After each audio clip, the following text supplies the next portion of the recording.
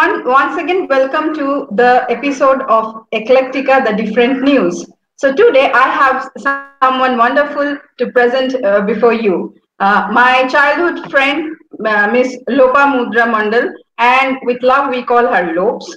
She is former Miss Kolkata, Mrs. India IAB first runner-up and brand ambassador, and she has won multiple awards which now if I start speaking, then I think I will only speak about her. And apart from that, she is an entrepreneur, she is a fashion designer, image consultant and life coach, pageant coach, grooming expert and social activist. She is also the brand ambassador of many national and international brands and NGO, styled and designed for Tollywood and Bollywood celebrities. So I welcome you, Lopa, today in this episode of Hi. Eclectica, and thank you for joining me today. So well, before we start our conversation, I would like to tell my viewers that I know you from my childhood days as friends, and that makes me very proud when I see your growth as an entrepreneur. So my first question to you would be, like being born in a small town like a district town where you and me both were born. From there and from the childhood itself, I knew your inclination towards fashion or the glamour world.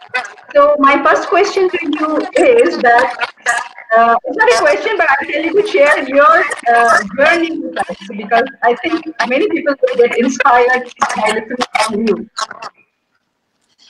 First of all, thank you, Gargi, Dr. Gargi Goswami, for inviting me today. It's an absolute pleasure to be here with you.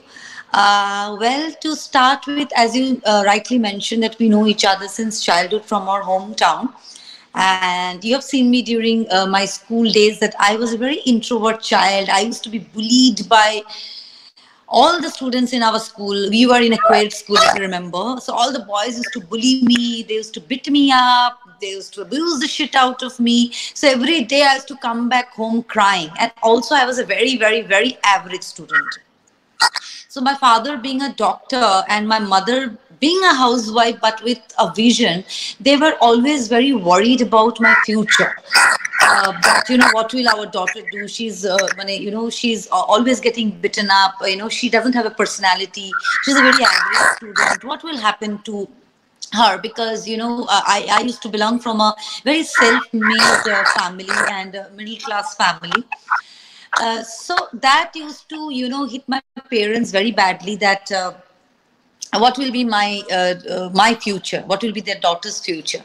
So anyhow, so that was one episode during my childhood. But I always had my immense inquisitiveness towards fashion. So when I was probably in class 7 or 8, obviously that time I was little better than my earlier school days. So that time there was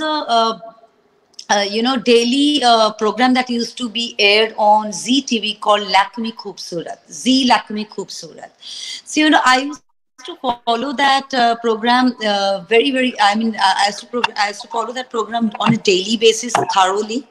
So I used to learn, how those days people in Bombay, they used to dress up, they used to style up.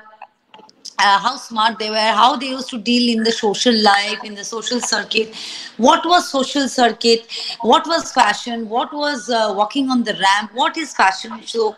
And also, if you remember FTV. So when we got cable channel in our home, I somehow fought with my parents that I should have, I should have subscription to a fashion TV channel in my room, in my television.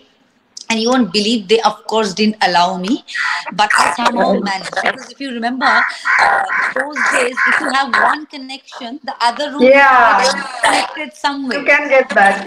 Yes. So that's how I managed, all these channels in my room television. And that's how, I used to do research. I used to try to learn things from those, because otherwise we didn't have any opportunity way back in my hometown at Berhampur that time. Still, I wonder if there is any. So that's how I started the journey. Now, when I came to Calcutta for my further studies, which was for graduation, so thankfully I was in a college where fashion is, I think, one of the utmost important aspects apart from studies and anything. So it was a very fashionable college, and all the fashionable people, all the rich kids used to come to that college. So that was again an inspiration to me. So I used to again notice all the other, students in the college, or my fellow students, like how they used to dress up, where all they used to visit, what all they do, what is their daily life, what is their social life. That's how dhire dhire I kind of gained knowledge. Once I gained that knowledge, now my second journey was now how I come in the picture, how Right. I become, if not like them, at least better, for which my Like parents have from, actually, yeah, yeah, like from observer to implementer. We can put exactly, it that way. correct, rightly said, because that was the whole purpose of my parents sending me here in Calcutta. Right. Yeah, so that's how I was trying to learn, I was trying to absorb. And then an opportunity came from my college to participate in Miss Calcutta. Again, I was of course not prepared for it, but then my college administrators, they kind of literally forced me, because I was tall, I was very slim, and by that time I become a little bit stylish and all that. So they literally kind of forced me. Trust me, that pageant, it was not like a pageant that happens nowadays, but at Right. least whatever it was, trust me, that particular pageant actually changed my life, changed my graph. So what Right. happened after I won that? Obviously, opportunities started pouring in. So I started modeling in Shanunda, Femina, those Okay. days, Vogue, Hindustan Times, Telegraph, Times of India. That time was not there. It came a little later. So what happened? So from that pageant, and when I actually started professional modeling, which of course was a hobby, never a profession. So, I got new platforms. I landed up meeting new people, people from all strata of the society. So that again gave me a lot of exposure to know people, to know about society, to know about fashion, everything. So that's how the journey started. And I think I was also very lucky, that opportunities, kind of started pouring in, like me connecting with the Right. right people, me connecting with right people on the right time, me connecting at the right platforms. That was a miracle, but that just happened. Maybe that was made for me. So, God just connected me. So, all that helped me, to be where I am today. Rest, of course, I had to struggle a lot. I had to go through a lot. And let me tell you, even when I came to Calcutta and I evolved, or while I was evolving, it was not again easy for me, because why will Calcuttans allow any outsider or anybody from a small town coming and taking their position? True. Nobody does that. So that was again a huge struggle, huge fight. It still is, but that time it was much more. But again, I fought. I actually fought, and I had to gradually prove that no, you are not superior than me, and I can do better than you in any way. But you know what, Gargi? People from small town, we have confidence, and that confidence is not overconfidence. Here, Yeah. here people in Cosmo City, they have overconfidence. So that's the difference between small town people and the cosmopolitan people. We always have that confidence. No, we can do it. And we have the urge of doing better. Here, Absolutely. people already think that we don't need anything. We are the Lord. We are superior. So that gave me a big opportunity to actually defeat them in their concept and whatever it is. So yeah, that's how it started. But as I mentioned that actually right opportunities and right people came into my life on right time, and I'm very very very thankful to all those people, to all those opportunities that actually helped me to to have a live session with you today, honestly. And of course those criticizers, those Yes. people who didn't give me an opportunity, or tried their best that I do not get any opportunity, I'm extremely thankful to them. If they wouldn't have done all this, trust me, they wouldn't have motivated me or encouraged me to be whatever small I am today. True. So that was wonderful to listen from you. And like as a though I don't know at all anything about fashion, but then I would like to being a pageant coach. So I think you would be the best person to give us some tips and tricks regarding grooming or how we can be more fashionable and sort of things like that. See, Gargi, I'll tell you something. Grooming is very, very important in any individual's life. Whether you are Actually. from fashion, you are not from fashion, that's a material. Like suppose you are a doctor, okay? Mhm. Now let me tell you, if you are well groomed in terms of your physical appearance, your mental appearance, your overall appearance as a package, trust me, even your patients will get a lot of confidence from you, not as a doctor only but also as a support.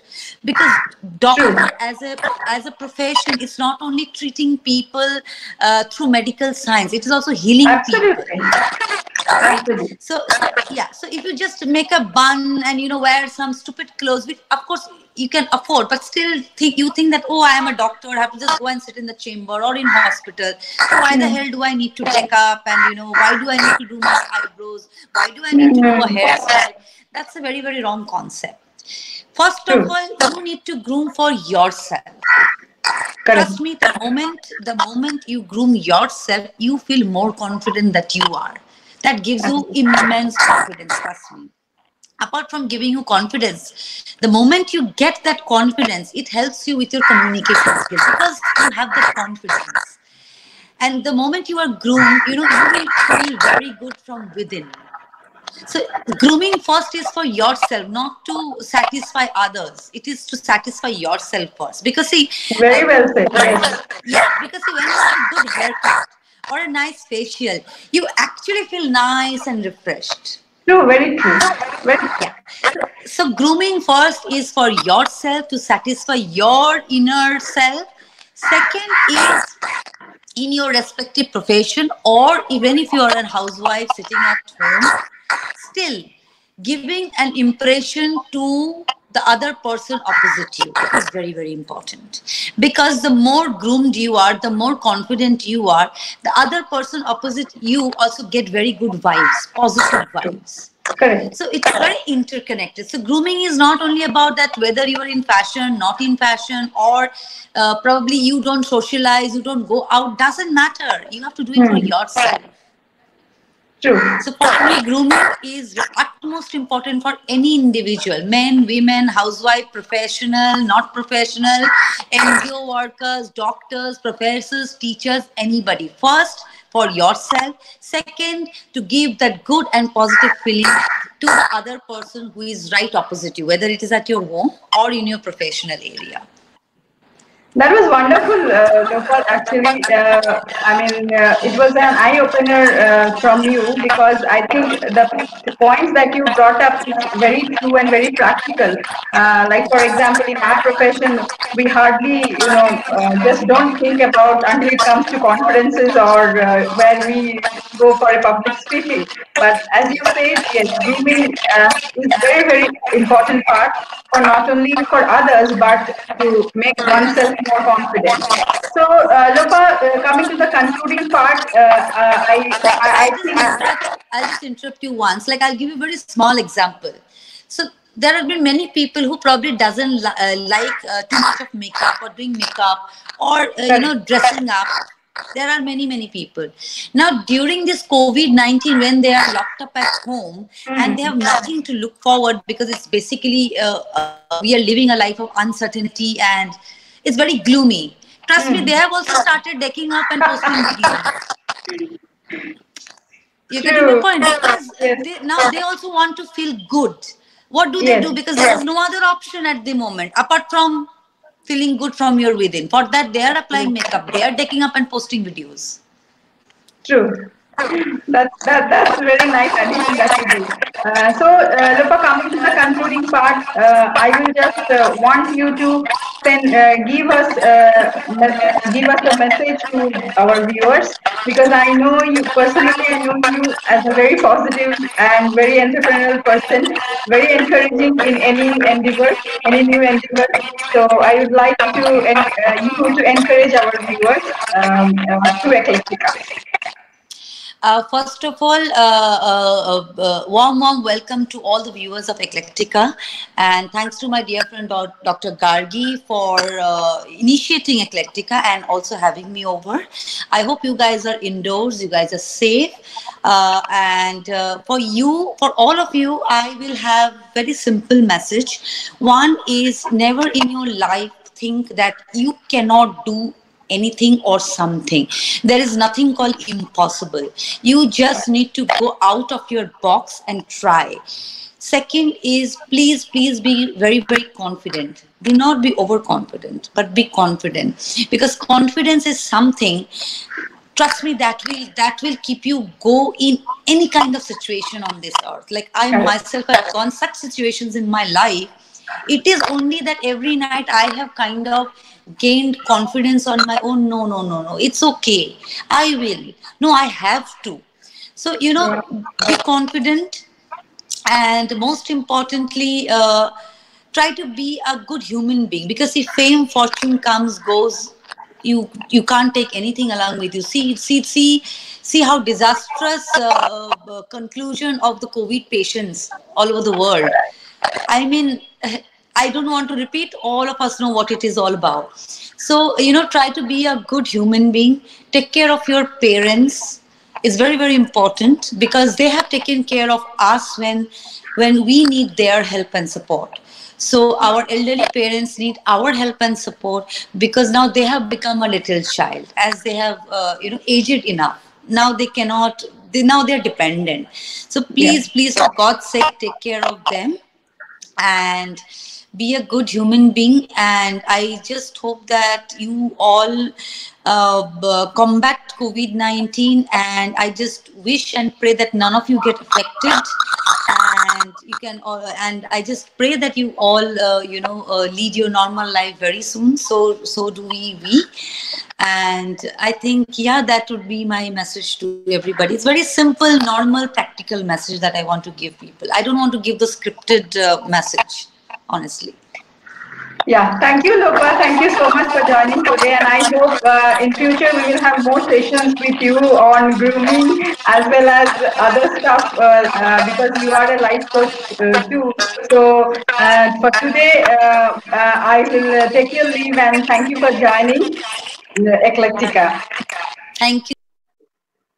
Okay, so that was Lopamudra Mandal with us in Eclectica today. I hope all of you enjoyed this session, and more to come in Eclectica. So keep a watch and subscribe our channel and share it with your near and dear ones. So bye for today.